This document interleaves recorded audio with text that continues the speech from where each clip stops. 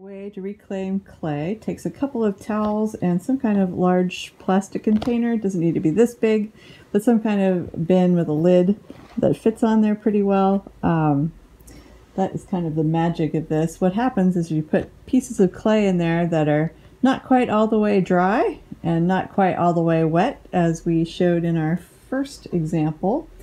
But the moisture that we put in the towels and then leave in this container will actually cause this clay to pull moisture into itself and make it like fresh new clay. So now I have a really old bag of clay that I love, and it got too dry and it's too large for me. I want to break it apart and try to kind of dry it out and make it slurry, which is the technique I'm going to show in the next part of this video. I just want this to be a fully fresh, nice bag of clay again. So what I did is I've got a towel on the bottom underneath here. I think you can see that. Okay. And I've got a towel that I'm going to put on the top here. Okay. I want to make sure that that towel covers most of it, and you can do this for other pieces of clay. It does not need to be like one big chunk of clay like this. If you've got a bag of clay that halfway dried out and it's just like fist-sized lumps, or an old project that you want to make into new clay, it just got kind of partially dried out, you can do it this way. It's really great. Okay, so what we're going to do is we're going to take some water, some nice clean water, and we're just going to kind of saturate that towel and pour enough on there that it gets the towel underneath wet too. So if it's sitting in a little puddle of water, that's fine. That's kind of what we want to have happen. Okay, don't need to fill up the tub or anything, just make sure that the towels are nice and wet. Okay, and then go ahead and put the lid on there. And then put that away. It usually takes a few days. For bigger pieces of clay, it can take about a week. But you should be able to open it up, take the towels off of there, and it'll be just like fresh, moist clay. And when it's ready to come out, I will show you that.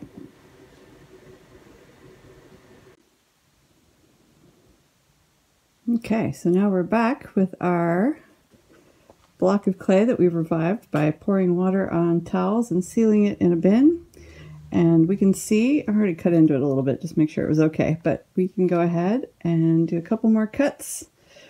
You can see that has gone from an immobile block of clay that was too leather hard to a nice usable chunk of clay. So I'm going to take those chunks of clay and I'm going to put them back in a bag and wrap it up.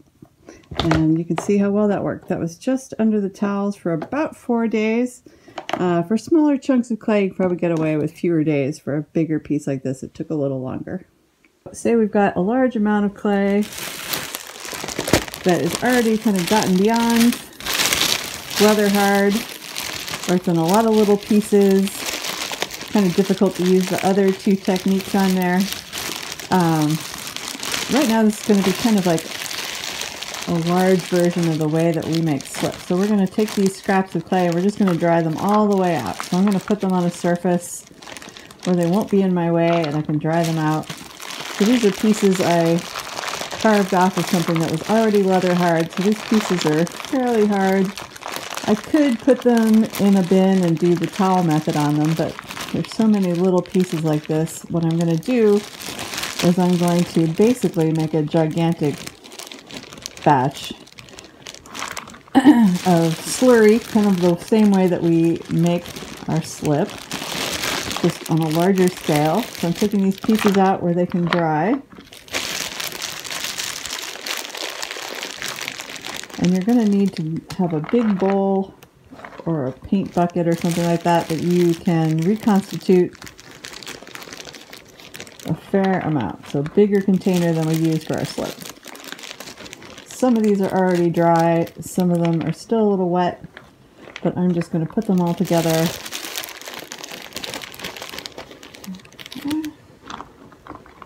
Spread them out. Okay. I don't think I'll have room to do all of this, so I'll do as much as I can. Okay, so if you have a lot of shavings from wheel throwings, it's also a technique that you can use. Just dry out your shavings, leave them out on a board somewhere. And it's really great to do if you've got sunshine. You can just dry things out in an hour. Of course, our weather is not that great, but if you've got a floor heater, register, kind of wall heater, something that's kind of nice, gentle heat, you can sit this in front of it on something that won't scorch. So you don't want to put it on paper or cardboard or stuff like that, because if the clay heats up too much, it can scorch the surface it's on. But if you've got a piece of wood or a plate or a tray of metal, those are all really ideal. So we're going to put this aside right now and let these dry. And when we pick up again, we'll show how to reconstitute it. And here I have the dried chunks of the dark brown clay that I'm going to put into our now emptied bin.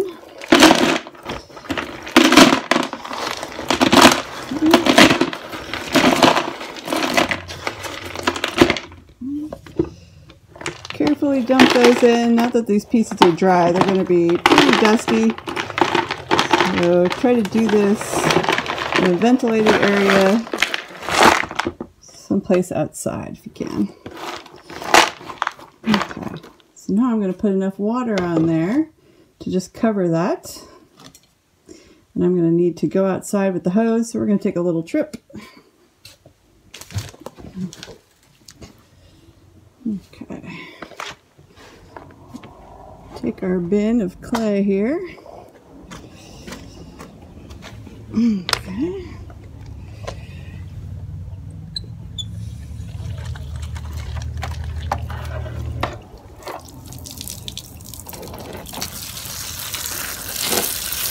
I'm going to put just enough water in there to just cover it just a little bit.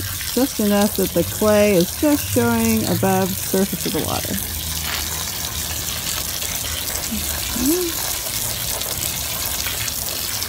There we go. Okay. So we're going to let that dry clay soak up the water. Okay. You can go ahead and you can cover that. You can leave it uncovered.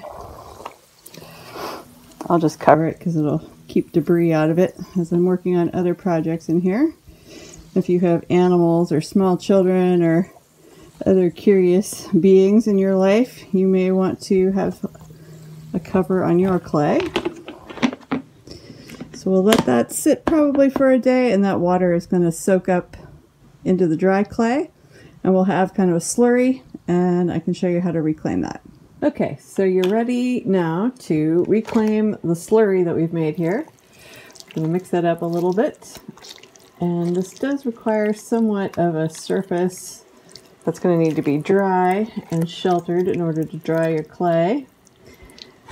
What I have here is a very thick piece of wood. Something else you can also use is a dry piece of concrete. If you've got access to something like that. If you have a piece of plaster, you can use that to lay it on there.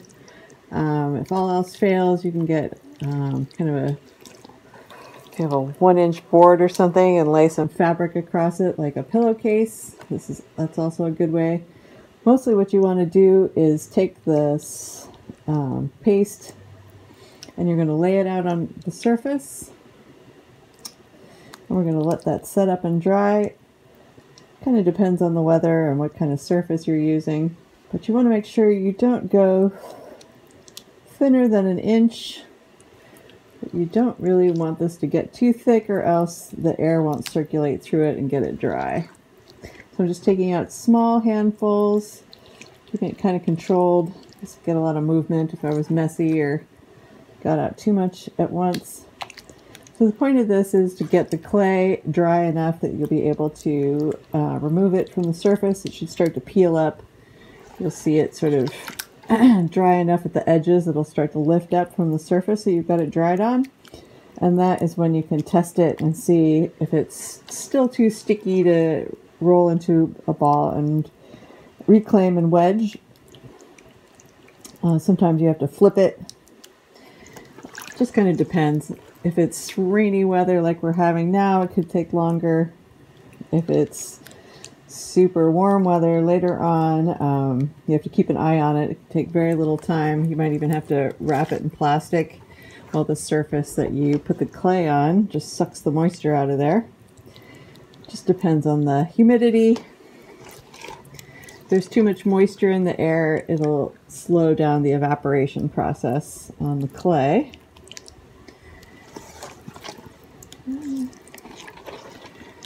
But this will reclaim a lot of clay scrap. I'll get more than a couple pounds out of this. You don't need to take the water out of there. You can mix up the slurry that's left in there and have it just be slip. I'm just taking the large kind of smushy chunks. Laying that out. Kind of nice even square. Hopefully you can see that. Not letting it get too thick.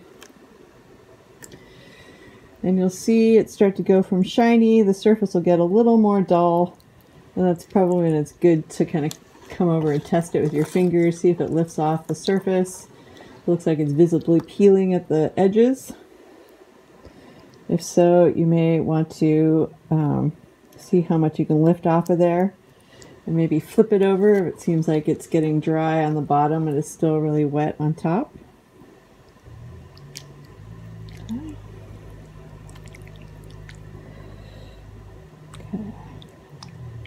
In my studio, I do have a bit of a floor heater going, so that can sometimes move your clay along. Just want to be really careful you don't put your clay on anything that can scorch or melt. So if you are going to try to cheat and warm your clay enough to get it moving along a little faster, you want to make sure you put it on something that is not Tupperware or Sterilite or rubber or something like that that can melt.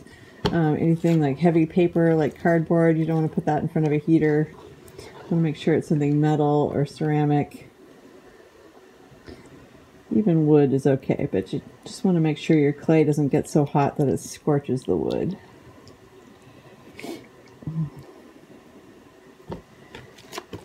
Okay, so I'll clean out the rest of that. Use that for slip. Okay,